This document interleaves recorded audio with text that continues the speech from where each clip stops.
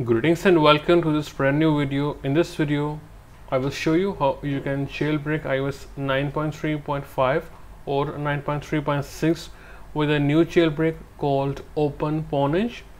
And after installing Cydia, we will also install the Zebra package manager, which is modern, and the method shown in this video is completely free and it works on all devices which are currently supported to the maximum iOS 9.3.5 and 9.3.6. Alright, so we are at the official GitHub page for the Openpawnage jailbreak. So here you can see the releases, then hit releases, scroll down and you will see this file. This is a zip file and I tried to rename it to IPA, but it did not work for me. So what you can do is scroll down and get this file from here, which is Openpawnage build9fix.ipa. Also, before you get this IPA, please make sure that you temporarily disable Windows Defender so that the process works correctly and properly. Also, make sure that you enable Windows Defender after the jailbreak process is finished. Alright, so as you can see, I got the file.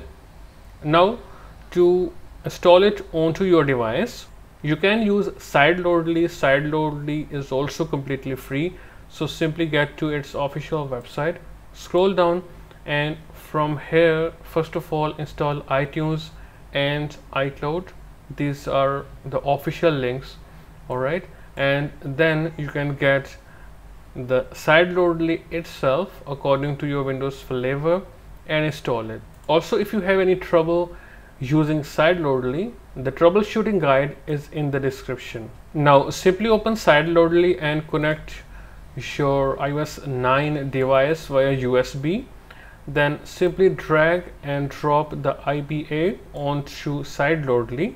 Then please type in your Apple ID here. Any Apple ID will work. Then hit start. It will ask you for the password for your Apple ID. Please type it in and wait for the process to finish. Also, please keep your device unlocked and you can see it is 100% complete. Now you can close out of sideloadly and on your device you will see this new app called Openpawnage. Now to open it, go to settings, then go to general, then go to device management from here, and please trust this app.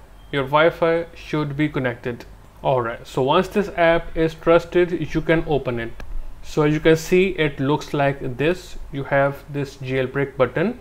Simply hit it, you will see jailbreaking and wait for the jailbreak process to finish. You will see this dialog, hit done. Your device will respring.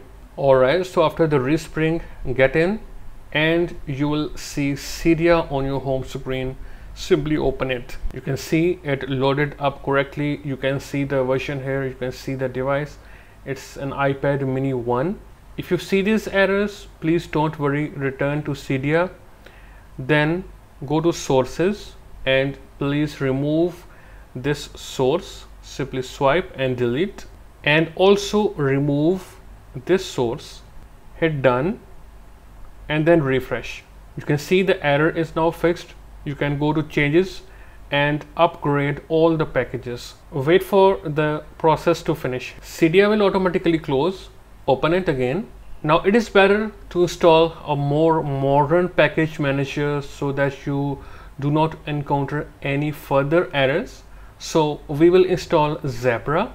Hit on edit above, then hit add, then simply type the source get zebra.com/repo. Alright, add source and wait for the process to finish. Return to Cydia, hit done and you will see Zebra here. Open it, go to all packages, you will see Zebra, hit it and hit on modify and install it. Confirm and wait for the installation to finish. You will see this dialog, hit done. Do not worry, you can see installed Zebra.